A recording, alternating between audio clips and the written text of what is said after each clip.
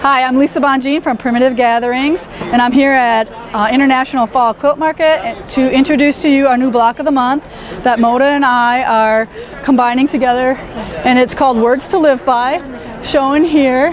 And what makes it unique is that the quilt is based on a word for each block, with the name of the quilt, Words to Live By, here in the center.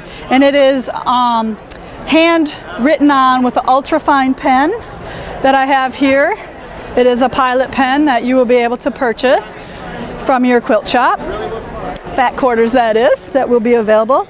We also, the blocks, they are 12 total 12-inch applique blocks, a 24-inch center block here, and then there's 4 corner word blocks also that's in the finishing kit.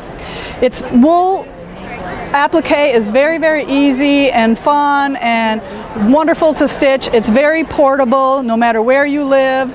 Wool is an acceptable form of applique now that's just beginning to really explode in popularity. And I just want to show you that later on today I'm going to do another video and I'm going to actually ink the word in here, and I believe that Fat Quarters is going to give you the link along so you can watch me actually ink the word into this block here. And then I just want to point out about the pattern.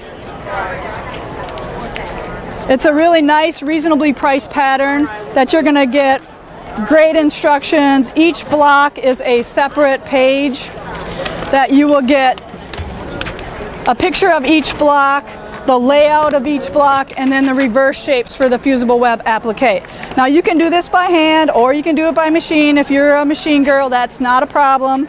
You just figure out the way to adapt this hand project to a machine project. And then so every block here will be listed, your centers, and then great finishing instructions that we use triangles on a roll to finish this, so all your triangles are perfect. I can't wait for you to try this, so please order your Words to Live By pattern and kit from Fat Quarters. Bye now.